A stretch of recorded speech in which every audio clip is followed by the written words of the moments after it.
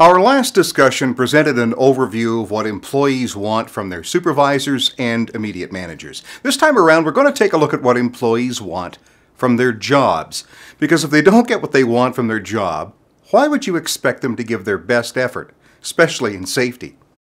Tiny Pulse, an employee engagement company, surveyed 200,000 employees from 500 organizations across the globe. They compiled a top 10 list of what employees want from their work. First, employees want camaraderie and peer motivation. They want to fit in because no employee wants to ever feel like an outsider in their own workplace. Second, employees want to have the intrinsic desire to do a good job. They really want to be allowed to do good work, not rushed work. Then, third, they want to feel encouraged and recognized. The fourth most cited response was that employees want to have a real impact, to feel that the work means something more than just a paycheck.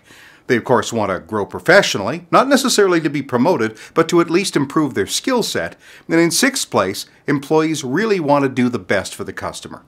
Then came money and benefits. Remember where this one finished? Seventh. Employees then wanted to have a positive supervisor or manager, their first contact in the company.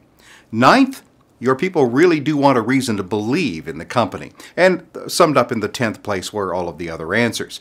Interesting list, especially when you consider money finished in 7th place. But the top three were to fit in, to be recognized, especially by their peers, and to have permission to do a great job. Well, here's your takeaway and the key to building a better safety culture. Your employees want 6 other things more than they want money. That is, of course, assuming that you're already paying them fairly. Throwing more money at employees to make them perform better doesn't work. Oh, they'll take your money if you're not giving them the 6 things they want more than money. Money doesn't fix engagement and employee problems. Supervisors do. So supervisors and frontline safety people need the skills to encourage employees to be accepted by their peers, to do a good job, to be recognized, to feel like the job has meaning, to improve their skill set, and to do good for the customer. All of that comes ahead of money. If you're not giving your employees those top 6 items, they're not going to give you their best effort. That includes safety performance. You change your safety culture when you change the first 6 items on this list. For more strategies on how to improve participation in your safety culture, read all about the M4 method in my book, PeopleWork, The Human Touch in Workplace Safety.